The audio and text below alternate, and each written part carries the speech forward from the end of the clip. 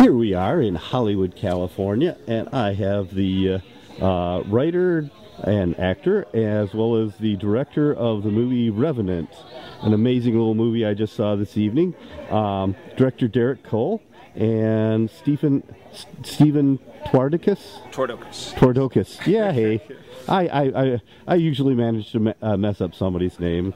Anyhow, how about you two tell me a little bit about your background? How'd you get into this? Well, I'm from Michigan, the Upper Peninsula. I've heard of that. Yes, it's in the middle of nowhere. Everybody does the hand thing. I'm up here. Right. And I went to college for social work and knew I really didn't want to do that, but thought maybe a fallback thing might be good. And then I got involved in the theater, and yeah, just sort of packed my car, and then I was on my way to California. How long ago was that? 2001? The years are blending together now. I think it's 2001. What school in? Northern Michigan University. Okay. Yeah. Very cool. Yeah, it was good. It's a beautiful area. Oh, absolutely. Visit it if you ever go up that way. Paradise. Yes. There is paradise in Northern Michigan. There is, and there's actually an area called Paradise right by yes, where I was they from. did a movie with what was his name? Don Johnson and Melanie Griffith. Didn't they do a movie in Paradise? Oh. Called Paradise? May very well die. I think I missed that one though. Yeah, I might have missed I that may one. have to totally edit this out, but I'm pretty sure. And what about you, Derek? I'm actually from upstate New York, 2 hours underneath Buffalo. I moved out here in the end of 1999. It's actually just turned 13 years.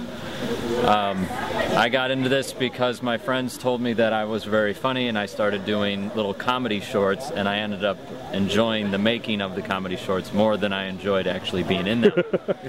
So I moved out here and thought, I actually went to school to be a policeman, believe it or not. But I believe it. A policeman and a social worker, yeah, somehow appropriate. Yeah, somehow work together. So since the cutoff was 45 years old, I decided, what the hell, I'll take a stab at making some movies. So I came out here, and I've always been a big movie fan, so, you know. Very cool. And I was always intrigued by it. So tell me about your current project. Tell me about Revenant. Revenant was just an idea. We were wanting to do a project together. I think the very first movie I ever did was one that you directed. And Yeah, the very Human first, Behavior. Yeah, it was the very first movie I ever made. And we'd maintained friendship, and then we got together and we just started talking about how can we make something Well, a little bit more professional, a little bit scarier. At first I was doing a lot of gore stuff, and I enjoy watching them, not a big fan of making them. So we wanted just to kind of, what could we do in one location and make it, try to make it as scary as possible, and stick with more of the classic style 80s films. So yeah, a lot of suspense and practical effects, not a lot of CG, and then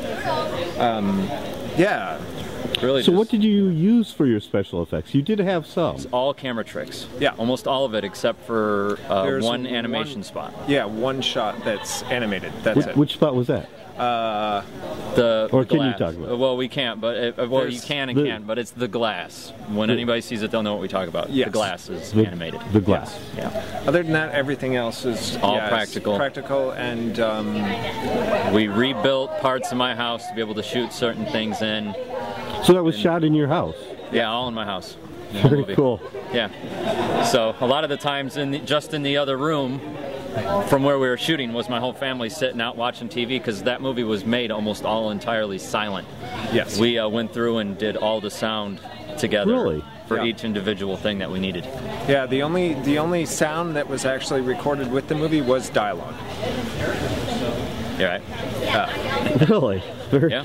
So it was a silent movie originally. Pretty much. Essentially, yeah. Essentially, yeah. You could actually, if you saw the raw footage, you would actually hear like my wife laughing in the background at whatever TV show she was watching, and same with our kids, because I got a full house, you know, and we'd shoot in the one room, and then later on, all the breathing, all the steps, all the sheet movement, all that stuff was recorded at like 3 in the morning on weekdays. Oh, really? Yeah. We'd go out in his garage or in like his office and close the door and turn off the refrigerator and everything. Make sure, try and get in between planes or trains or some other siren thing that was awful. And we stuck to being really late because there was a lot less of that. So that makes sense. Yeah. So, where do you plan on going from here with the movie? Probably distribution is next. We already got a couple of interests with different companies and stuff, so now it's just a matter of hashing all that stuff out and kind of moving from there. Theaters? Probably. I have a feeling that it probably won't. Yeah. I have a feeling it's just going to be straight to DVD. That's what I believe. But we'll hope that it goes to theaters. Yeah, I mean, we hope that it goes to theaters. But I love the movie. It would be it's a great one with sitting in a big screen with popcorn. Right. Yeah. Thank you. Yeah. Thank you. It's definitely an audience movie, like a. Oh yeah. Yeah. Right. Yeah. The gal next to me was scared the snot out of me a few times. Yeah, she's terrified. And she just kept sinking down deeper and deeper into her seat. Right. So that's great. So after beyond Revenant, where do you plan on going from here? We got several films in the making right now that we're planning on doing. We're seeking out budget and whatnot. Yeah. And anything you want to add? Well, we got, there's one that we're sort of working on now that the script is done and we have some interest in it, and that's it's a monster movie, but sort of in the same vein. A lot of kind of that psychological fear. It's based on the characters, not the monster, like so many movies do these days. It's sort of I don't know. The monster is more like Jaws-ish? like Jaws. You know, it's more about the people in it, and the creature's just kind of the evil that's lurking. Yeah. And what they got to escape from, as opposed to just being like, oh, here's a monster and a bunch of people that are going to die. Yeah. You know, don't want to do one of those, and very shadowy like I like it, and probably in 3D. Yeah. Really? Yeah. Well, I work for a 3D company now. So really? Yeah. Excellent. It's very cool. That's it. And I like to close my interviews by giving the folks the opportunity to just tell me something weird and wonderful that maybe your fans wouldn't even know about. Putting me on the spot first. Yeah, why not? Go ahead. One weird thing is I have a huge obsession with Charlie Brown. Charlie Brown? Absolutely. Very cool. Yes, he does. I've been to the Charles Schulz Museum in Santa Rosa, California, probably 30 times. Really? Yeah, and I'm hoping that this year I actually get to hold part of Snoopy and walk in the parade. I know that's absurd, but I have a contact, so we'll hope it goes through. So your goal is to be one of the yes. The what do you call it? The rope holders? Yeah, they'll probably stick me somewhere on some rope that's not even really attached, but that's okay. And then what if everybody else lets go? Will you go up with him? You'll go up with him. I'll probably let go too. Oh. Yeah. I was just curious. Yeah. What about you, Derek? Well, I wouldn't say it's really, at least I don't think it's weird. I actually really enjoy when my son helps out in the movie making. He helped us out in Revenant. He's only 10. He was in the movie, but he did some of the, like, he would press record and stuff like that on the camera, and that really big for me. He was the one that pushed open the drawer.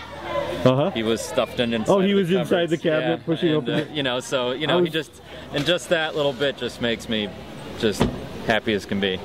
So just getting to work with my family, and that's about it. Just my son, I love it when he helps out. So he's in the credits. He's the director's assistant. But I really don't have any weird obsessions or anything like this freak. But that's about it. Yeah. Thanks. Yeah, no problem. Charlie Brown's not Charlie a weird. Brown. No, it's cool though. It really is. He's got a lot of cool little memorabilia, so it's really neat. Very cool. But I unfortunately do not. So you are the House of Horrors. Yeah, that's pretty much it. You did the movie in your house. Your son was part of it. My last movie was done in my other house. Yeah. So all of my movies have been filmed at my location. Yeah. Very cool. Wherever I'm at. I like to build in the garage and while I'm watching movies and stuff, so it's a lot of fun. Very cool. For me, anyway. And it's all our budget allows for, right? Pretty much, yeah. Well, yeah, understood. Well, that's the way it is with most indies. You do what you do what you can with what you have. Yeah, exactly. That's the fun part of it, though, Absolutely. is kind of trying to figure out how are you going to do it with nothing, and how are you going to make it look the way you need it to look. So, Exactly.